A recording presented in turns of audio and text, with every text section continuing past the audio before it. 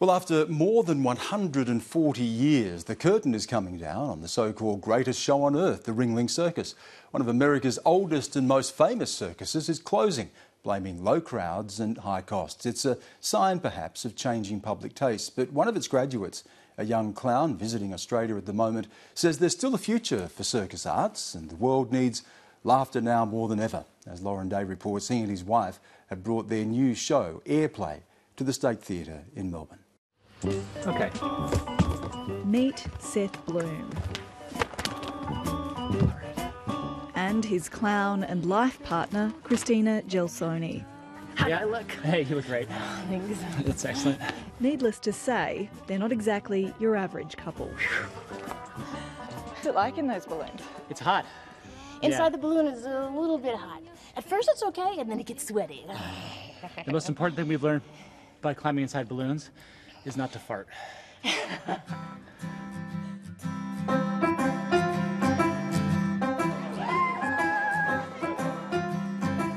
Their romance began, appropriately, more like the start of a joke than a love story. Two clowns meet in Afghanistan. I was doing a circus project for kids. And I was performing in refugee camps and orphanages. We were not inside giant balloons when we met. We started as clown partners. We were very funny together. Yes. But one day, without ever flirting, I just said, I think we should be together for the rest of our lives. And she looked at me like I was crazy. I said, no way. I can find, believe it or not, inside this balloon, I can find a boyfriend quite easily, but a clown partner is a very special thing. And I was like, I don't want to mess up our clown partnership. Turns out that Seth was right, as he usually is. And it's been fantastic.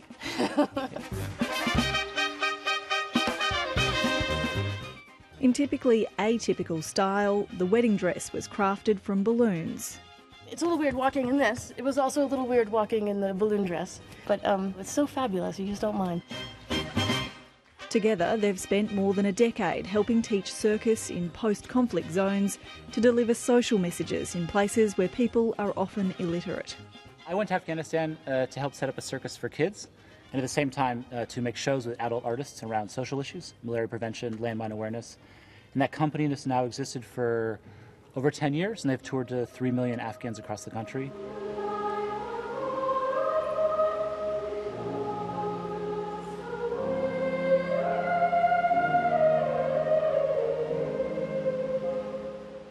Back home in New York, they discovered a new art form that caught their imaginations. So believe it or not, in the world there's something called an air sculptor, and he uses a circle of fans to blow fabrics, balloons, confetti, stuff way high in the air, make beautiful pieces of art. And we thought, hey, it would be cool to collaborate with him. Clowning and air sculpting, take something that's beautiful and put it with something funny, and see if we could make a show together. Airplay does just that, combining the sublime with the ridiculous.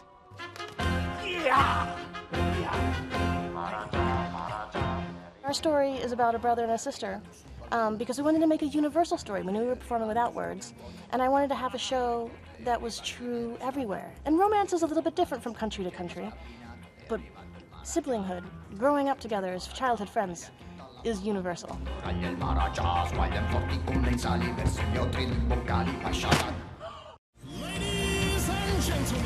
Seth Bloom trained as a clown with the famous Ringling Brothers Circus.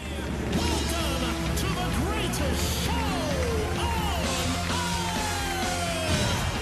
Just days ago, Ringling announced it was closing after 146 years.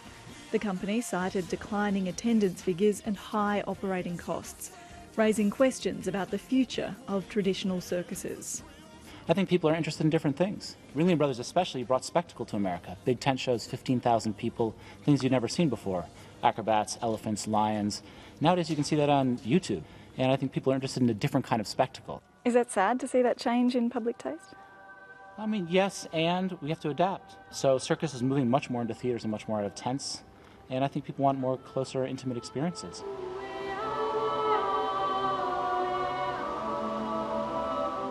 So you think there is still a future for that kind of entertainment? Absolutely. You might have to squint a little bit to see it. It'll change its form. You might not recognize it as circus, but it will still be around.